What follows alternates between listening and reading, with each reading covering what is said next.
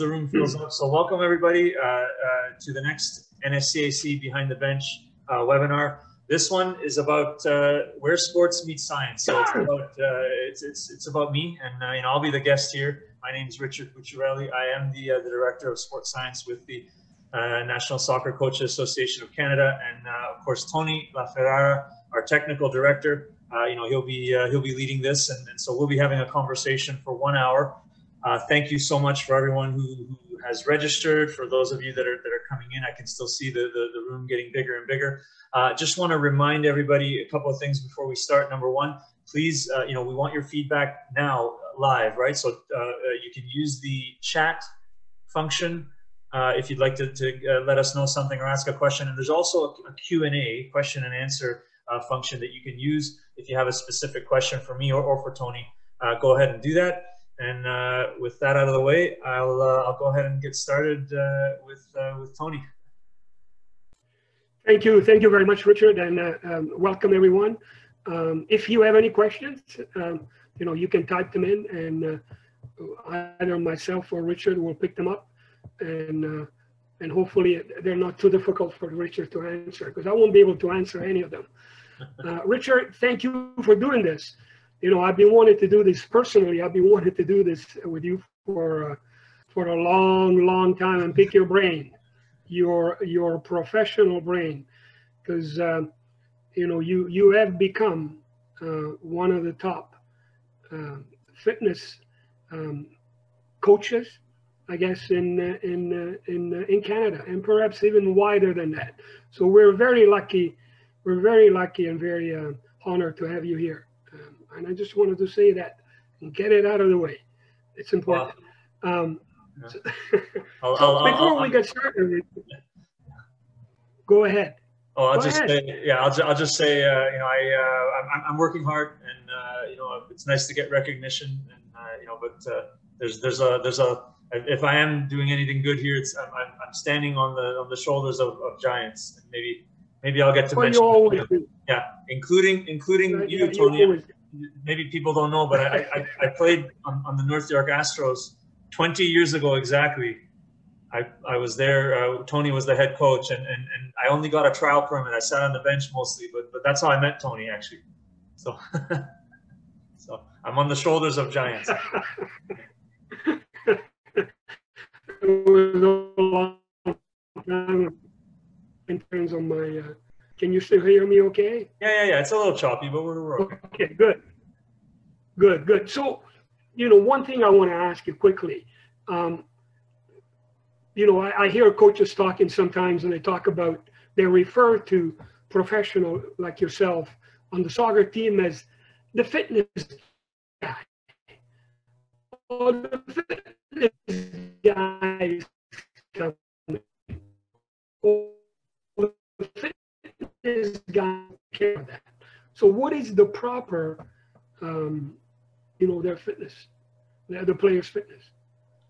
So, typically my role, like in the higher levels that I've worked, and maybe the best title would be fitness coach. I think that kind of encompasses both roles, because really, a lot of course, what I do is as a sports scientist, and that, I studied that in school. I'm still studying. I'm getting ready to finish my PhD. So, I am a scientist, and of course, sports science encompasses a lot of things when you work in soccer. It can be fitness testing, training, planning and monitoring training. I know hopefully we'll get a chance to touch on a lot of those topics, but I also, right, we will.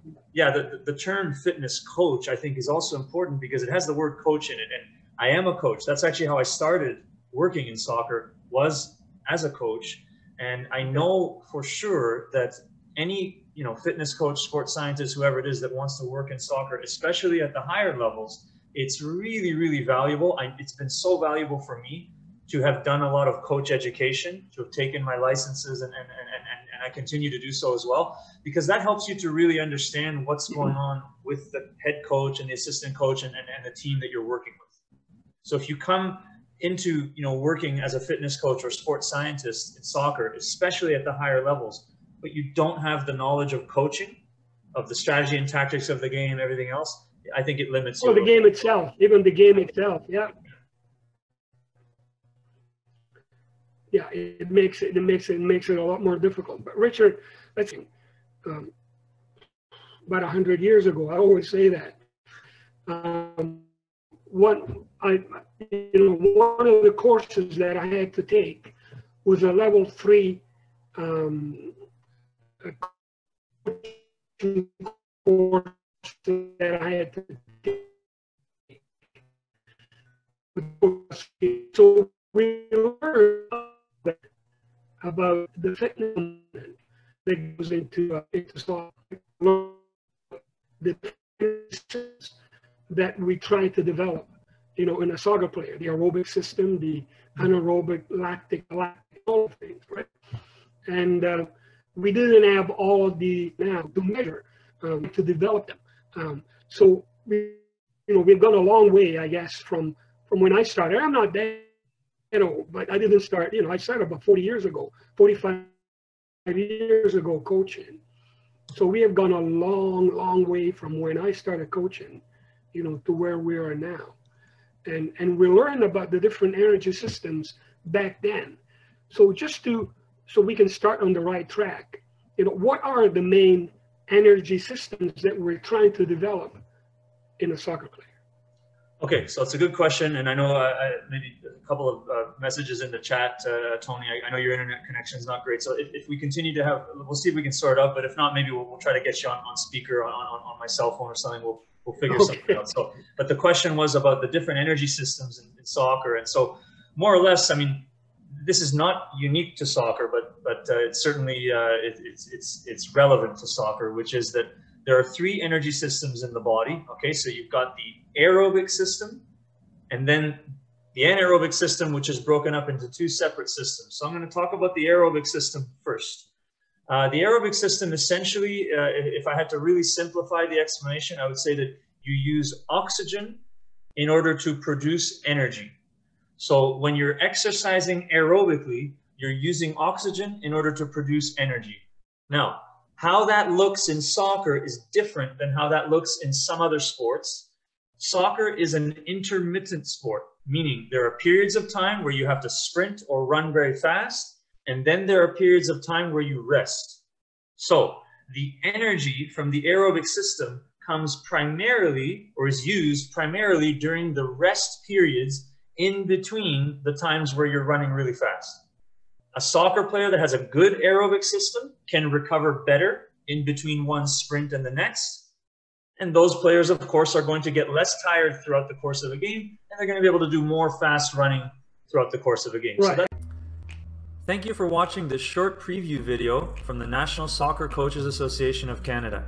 To see the full video, plus have access to hundreds of other coaching videos, blogs, webinars, and podcasts, plus free and discounted coach education courses and other soccer merchandise, plus to have exclusive access to register for all future NSCAC conventions, both live and online, click on the link below to become a member of the NSCAC today.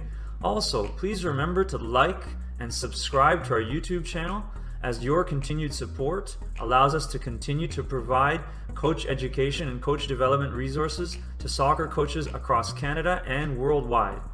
Thank you again for your continued support, and we look forward to seeing you at future NSCAC events.